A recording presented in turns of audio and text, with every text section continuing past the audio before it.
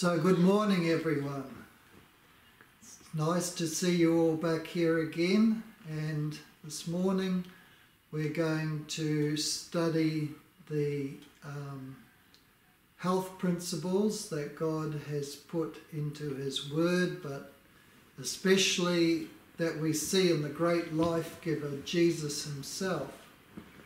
And from His healing power we know that the truth is given to us, that healing comes from God, and that God is a great healer and deliverer of people for spiritual, mental and physical power.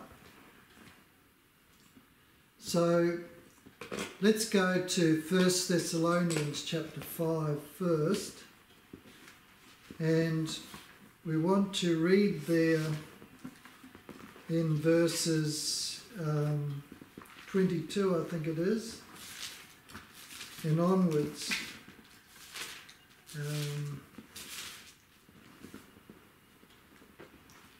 It's verse 23 of 1 Thessalonians chapter 5.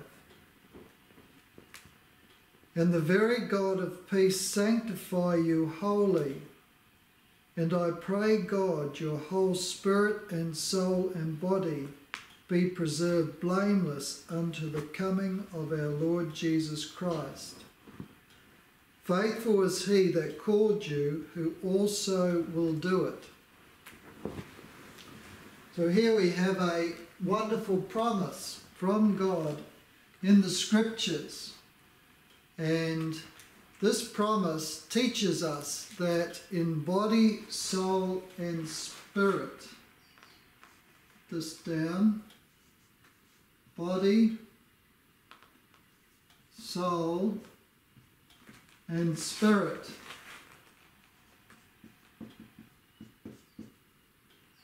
God wants to sanctify us, or to make us whole. To sanctify means to make whole.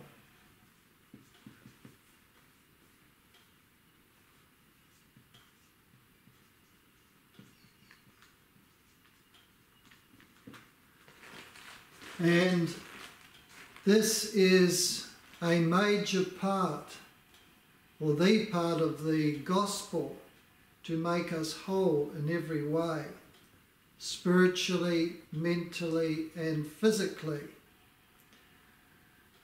And He wants to make us blameless unto the coming of our Lord Jesus Christ. So He wants to give us a whole body, one that functions properly, and a good mind that functions according to God's will.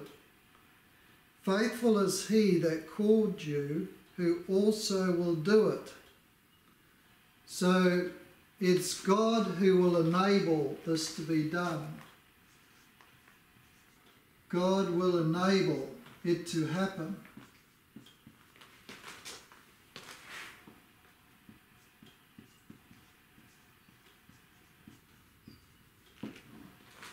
And this is a wonderful promise from God to introduce this morning, because biblical health is what we are talking about this morning. And it's based on the healing power of Jesus.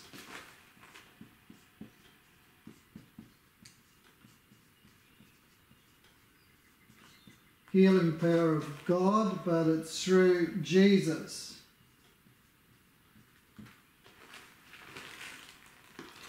And this healing power is for everyone.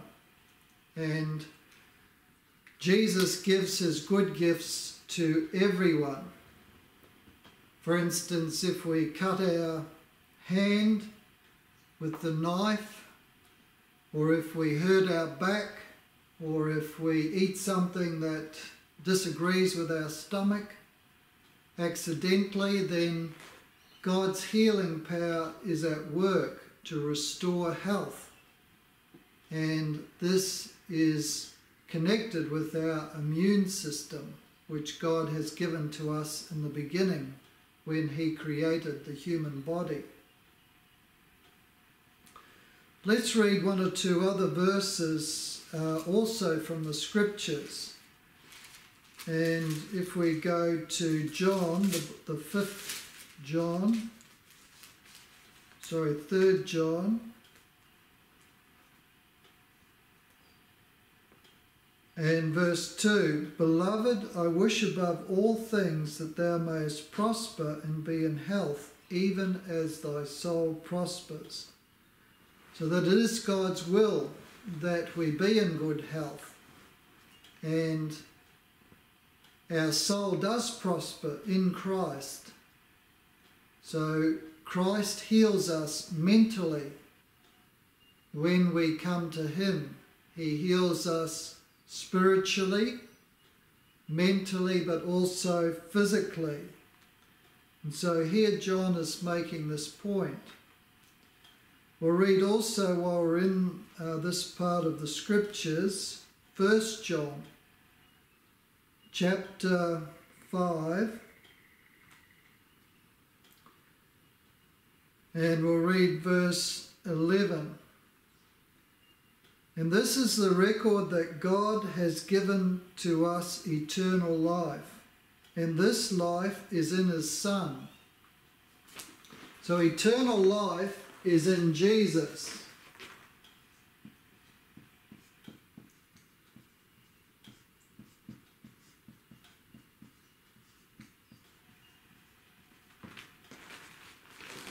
And it goes on to say, He that hath the Son has life, and he that hath not the Son has not life. So this is how we can begin a new life, to have the Son, because eternal life is in the Son, and health comes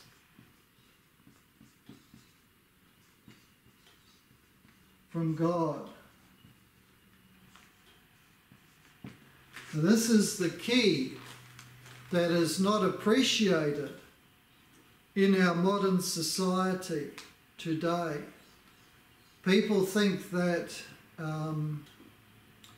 just by putting something into your body you can restore health. And if it's some kind of poisonous substance, then how can that restore health to a person? We need to put in good things to restore health. And Jesus is the giver of health. It comes from God. And God is the one who designed us in the first place. So, for this reason, we should look to God first to get health from Him. And we'll also read from John 10, verse 10.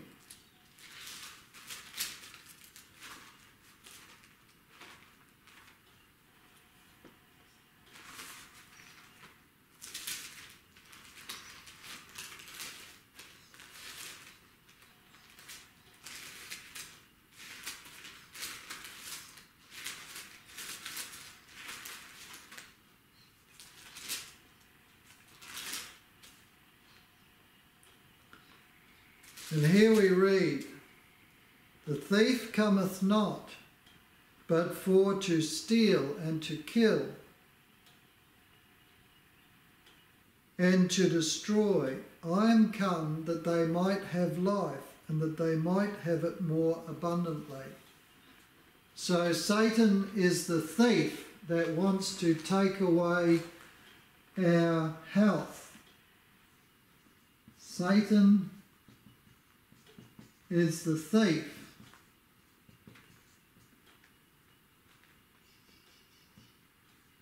that wants to take away our health, but Jesus comes to give us life abundantly.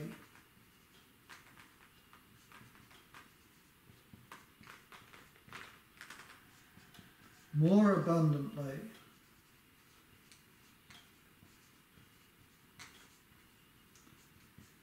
And this is what we should be aiming for, to get that life more abundantly.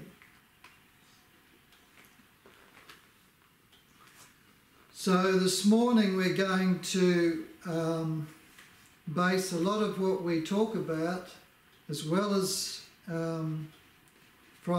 directly from the scriptures, also from this book, Jesus the Rest Giver, that Behold Your God ministry produces.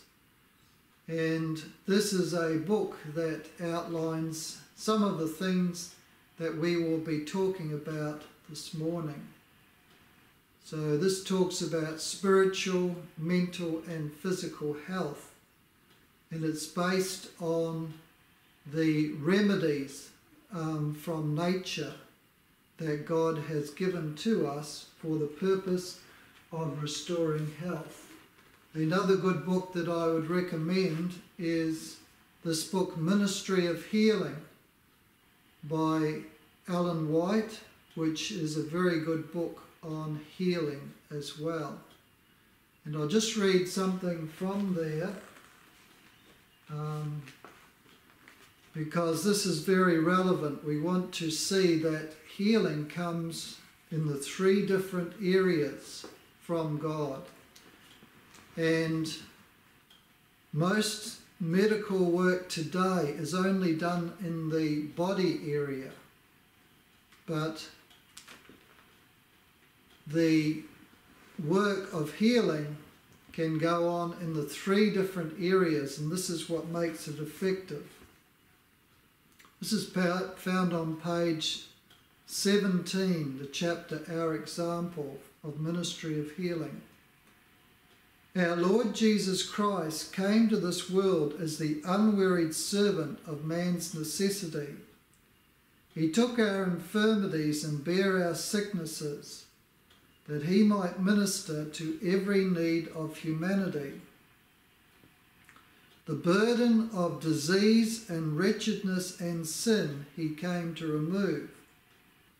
It was his mission to bring men complete restoration. He came to give them health and peace and perfection of character. So the burden of disease and wretchedness and sin he came to remove. So disease, wretchedness, and sin he came to remove.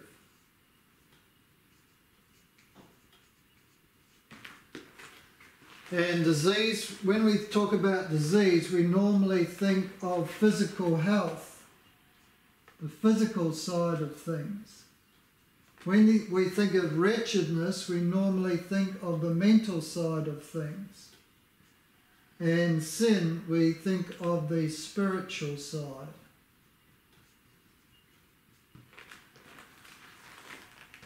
So this is a very good thought that it's brought out here. And he came to give them health, peace and perfection of character.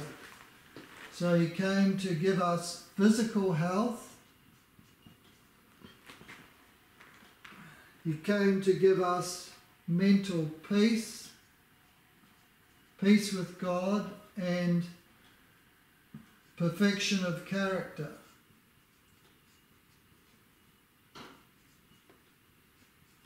And this is a complete healing.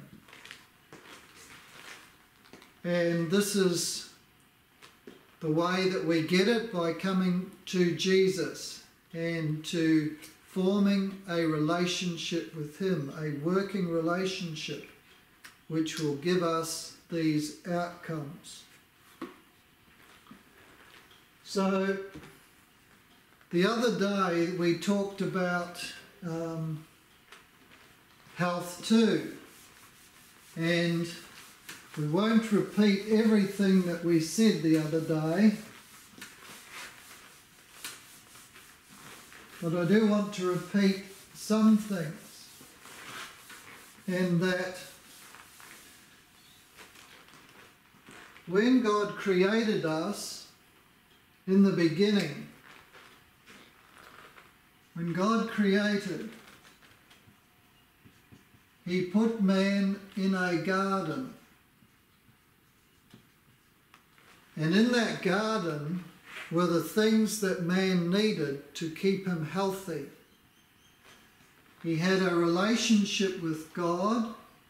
He had the natural resources.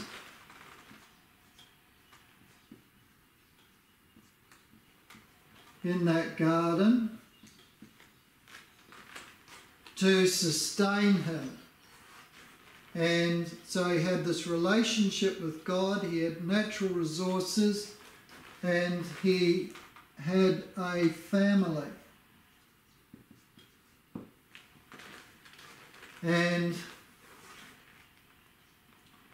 so the garden situation is a good situation to find health in. Health is dependent on us following God's ways, and one of the places we can follow God's ways is found in the garden. And God also, when man continued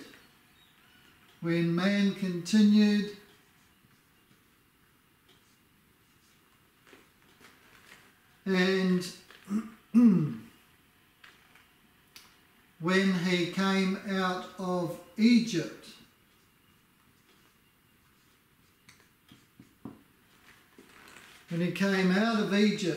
God gave him some lessons which helped him to restore his health. And we'll read from Exodus chapter 15, verse 26. Exodus 15, verse 26.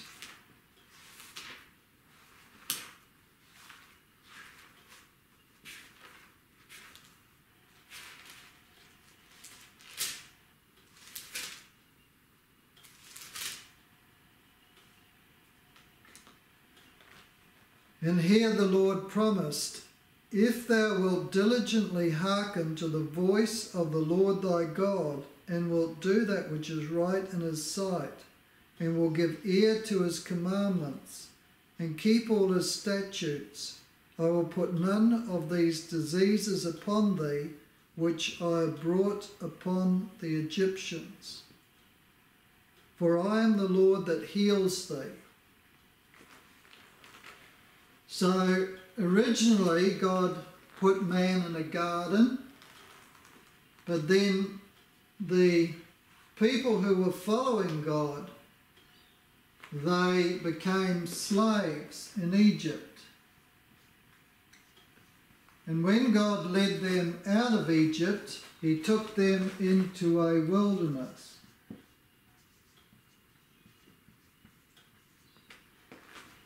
And God had a purpose in taking them out of Egypt and into the wilderness, and that was to restore them spiritually,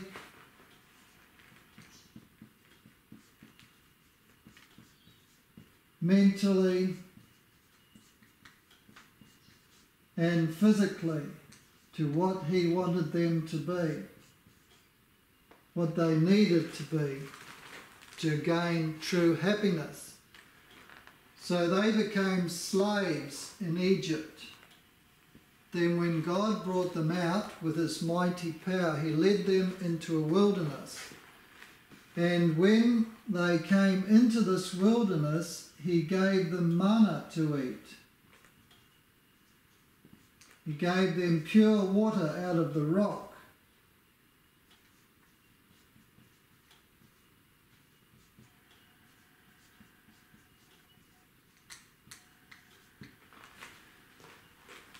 So when they were in Egypt, they learned bad habits as slaves. They learned bad spiritual habits. They learned bad mental habits and physical habits. And when God took them into the wilderness, he wanted to retrain them.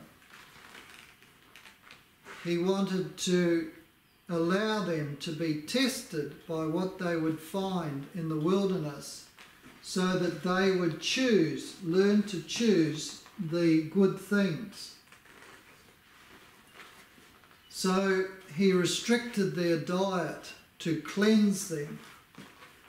The restriction of diet, the vegetarian diet he gave, was to cleanse. And it was to restore. They were also tested whether they would learn to obey God. So, would they obey? Would they learn to obey? And to obey and follow Christ would bring them mental healing.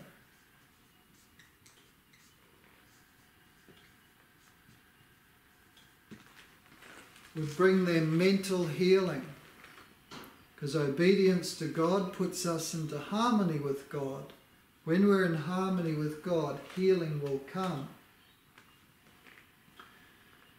And then spiritually too, he wanted to give them a new life. A new life in Christ. Here they were slaves not only to the Egyptians, but they were also slaves to sin. And they had rebellion and hate when they were in Egypt for their slave masters, those who treated them so badly. They developed hate. Now, when God brought them into the wilderness, it says in Psalm 105, verse 37, there was not one feeble among them. Not one feeble among them. We might put that down.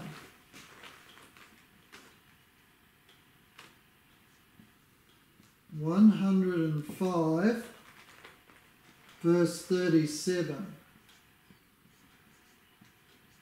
Not one feeble.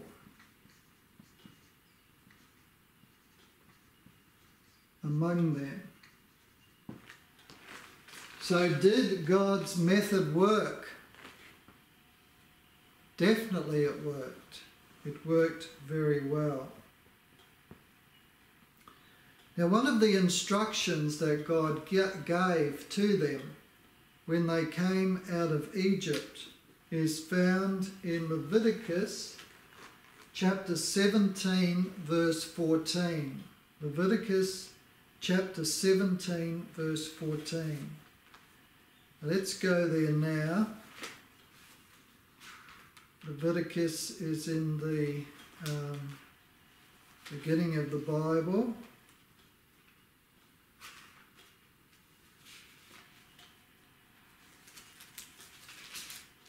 Leviticus 17 and verse 14, but also we'll read a bit of verse 11. For the life of the flesh is in the blood. The life of the flesh is in the blood. So Leviticus 17 verse 11. The life of the flesh is in the blood. And then verse 14.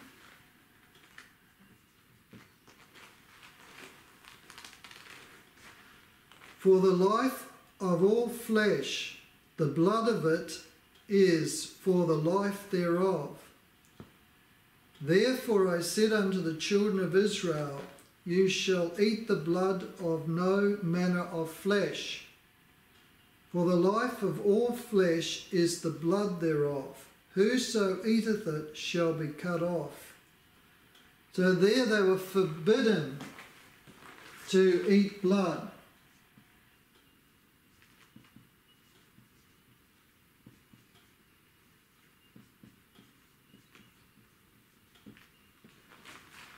And we know that originally God gave to his created beings a vegetarian diet.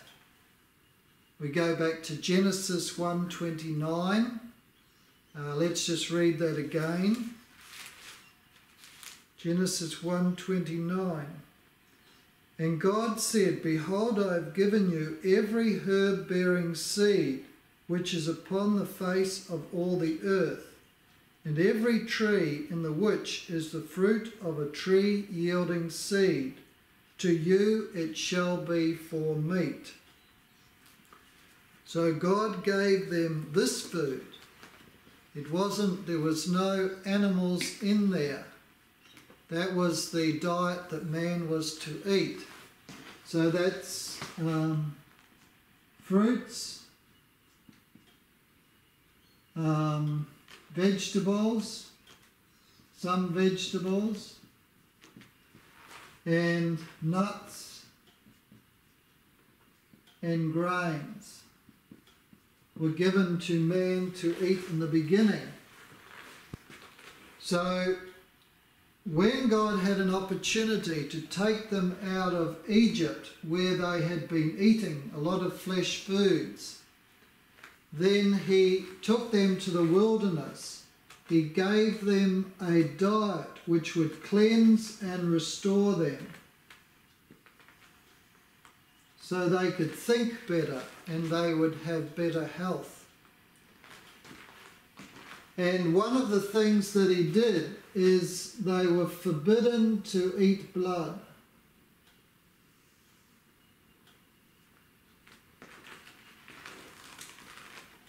So that is very interesting, that they were forbidden to eat blood when he brought them out of Egypt. Now later on, when they did eat meat, they had to drain the blood. The blood was to be drained out if they did eat meat. But he certainly didn't want them to eat flesh foods. But Jews today still drain the blood out of their meat, so they don't have the blood. Now, when we talk about cleansing, the cleansing of Jesus Christ, what do we often talk about in connection with that? His blood. He shed his blood for our sins to cleanse us from our sins. Not only that, but he also nourishes us through his blood. Jesus nourishes us through his blood. I just want to read some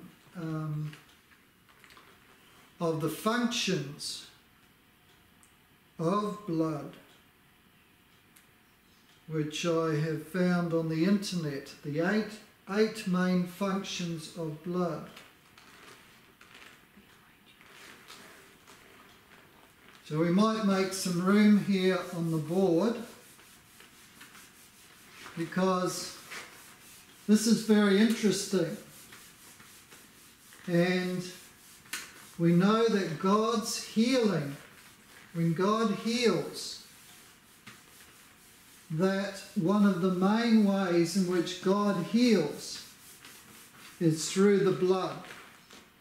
Through the blood of Jesus comes spiritual healing. So, God's healing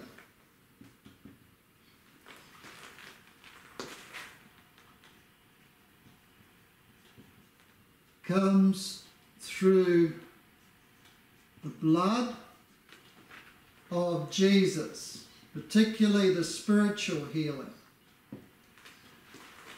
But God's healing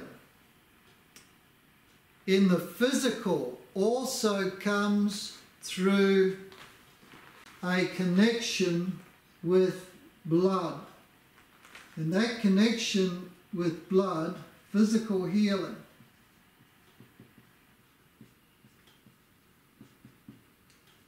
is not eating the blood of animals. So God's physical healing comes through blood, not eating blood, but physical healing comes through eating vegetable, particularly chlorophyll. Chlorophyll has been shown, which is it's like the green pigment in greens in particular. The chlorophyll has been shown to have tremendous healing powers. And this chlorophyll is very similar to blood. In fact, its makeup is almost the same, chlorophyll and blood. But this is God's cleansing of the physical.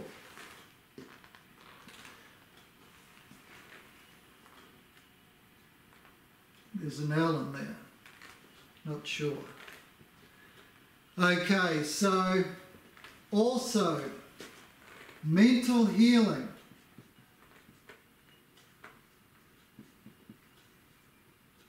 Has also a lot to do with the blood as well, because the fleshly foods and the impurities that are in the blood affect the mind, and the viruses, the parasites, the impurities in the blood of animals, especially those animals that eat food from rotten sources. For instance, the pig. The blood of those animals affects us mentally, affects our minds, and affects our body and our spiritual perceptions. And so blood of those animals in particular is the most forbidden of all. Not because God wants to stop us from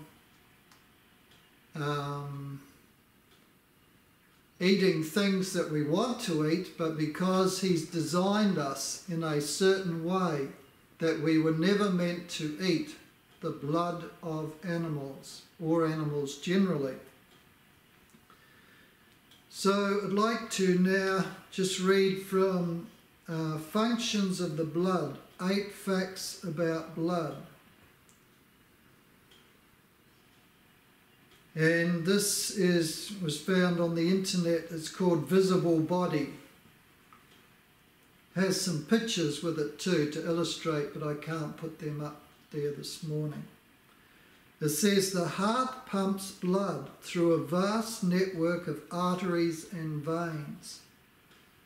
Blood is a living fluid.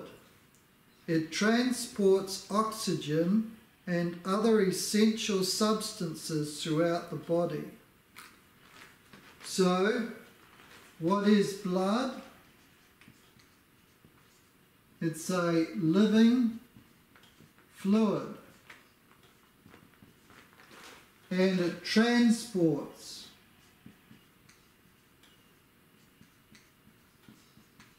oxygen.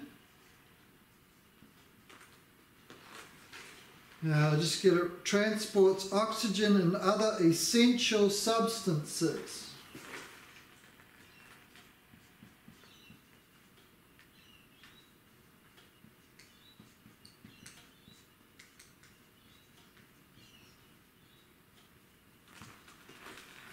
Throughout the body, fights sickness and performs other vital functions. So the blood fights sickness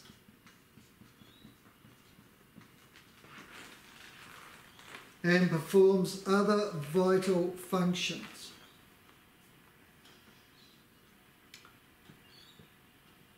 Blood is composed of 55% plasma and 45% formed elements, including red blood cells, white blood cells, and platelets. Because of these living cells suspended in the plasma, blood is considered a fluid connective tissue.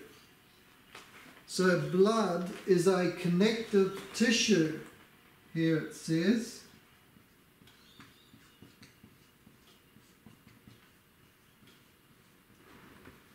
but it's fluid, as opposed to the other connective tissues. So this puts blood in a very special category because it's one of the main transporting agents throughout the blood. So blood is considered a fluid connective tissue, not a fluid. So it's not just a fluid that's running around in your body, it's actually a connective tissue, which makes it more than just a fluid. It is the only fluid tissue in the body. Blood provides the body cells with oxygen and removes carbon dioxide. So it provides oxygen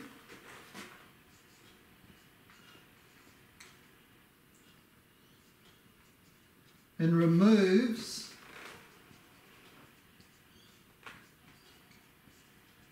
carbon dioxide. Now,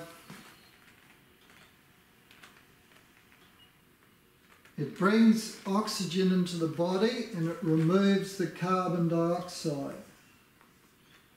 So it's removing impurities.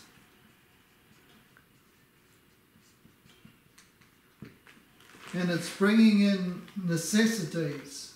It's bringing in the oxygen, which is essential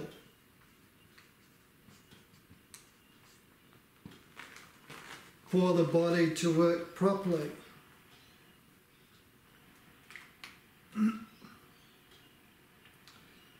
Blood absorbs oxygen from air in the lungs, and it transports the oxygen to cells throughout the body.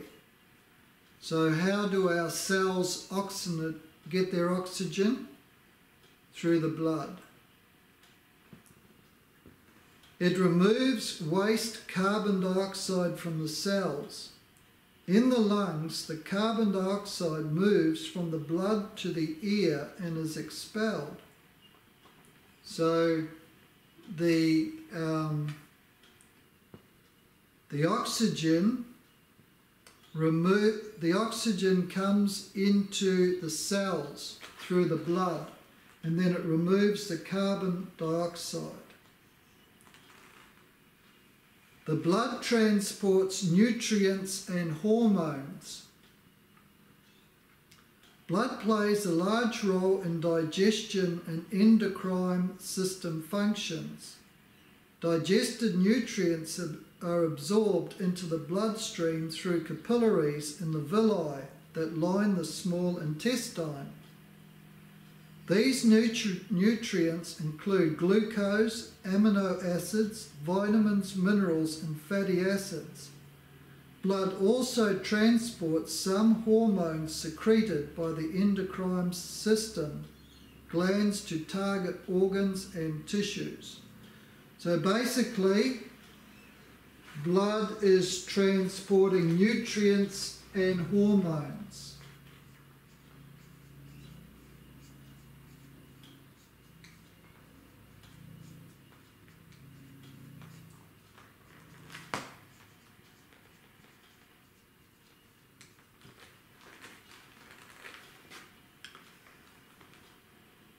Next one is blood regulates body temperature.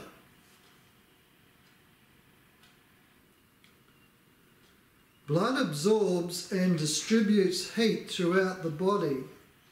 It helps to maintain homeostasis through the release or conservation of warmth. Blood vessels expand and contract when they react to outside organisms, such as bacteria, and to internal hormone and chemical changes. These actions move blood and heat closer or further from the skin surface where heat is lost. So blood regulates body temperature.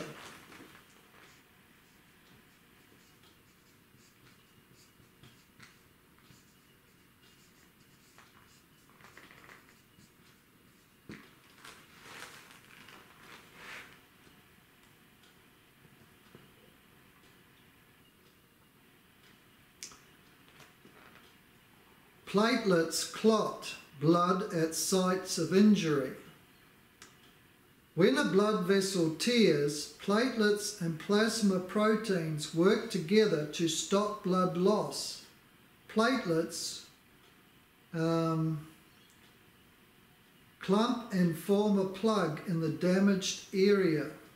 The proteins from threads called fibrins to complete the platelet plug or clot. So basically they form clotting. The blood is used, the platelets in the blood clot. Clotting of injury. To then repair the damage that is done. Blood brings waste products to the kidneys and liver.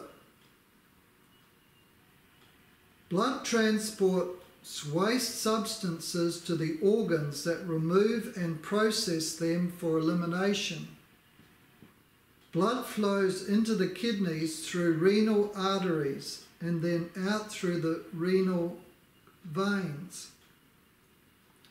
The kidneys filter substances such as urea, uric acid, out of the blood plasma and into the urethras. The liver also removes toxins from the blood.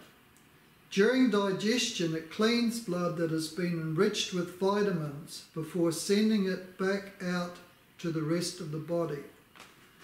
Okay, so blood transports impurities to be filtered in kidneys and the liver, and then it recirculates that blood.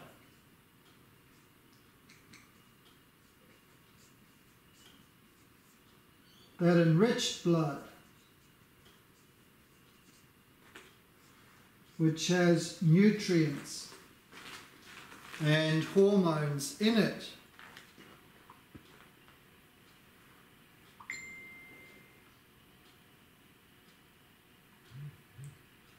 Okay, blood is 55% plasma and 45% formed elements. Red blood cells make up most of that 45%. Their primary function is to transport oxygen from the lungs to the cells of the body. Red blood cells are disc-shaped. They are flexible and bioconcave, flat and round with depressed centres. White blood cells protect the body from pathogens. White blood cells are the disease-fighting components of the blood. They account for just 1% of circulating blood, but multiply during infection or inflammation. There are 5 types of white blood cells. Then it mentions them, and They are important for disease resistance and fighting disease. So the white blood cells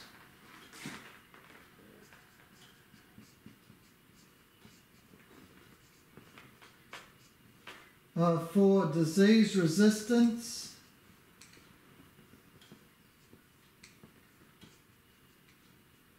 and fighting infection and inflammation. So the blood is so important to us. The blood is so important. And this is why God said, the life of the flesh is in the blood. The blood is the key to life. The blood of Jesus is the key to our spiritual life. He takes away the sin through the shedding of his blood. And he puts life into us through his life-giving power in his blood. So spiritually we are healed by the blood of Jesus. But not only that, we are also healed mentally by the blood of Jesus through the same process. But we are healed physically by his type of blood in the natural world, which is seen in the vegetables and the fruits in particular. And chlorophyll is one of the main factors in healing of disease. And many people have based their healing methods on the use of chlorophyll, for instance, as in wheatgrass therapy, barley grass, herbs, etc. And not only chlorophyll, but the healing power of nature.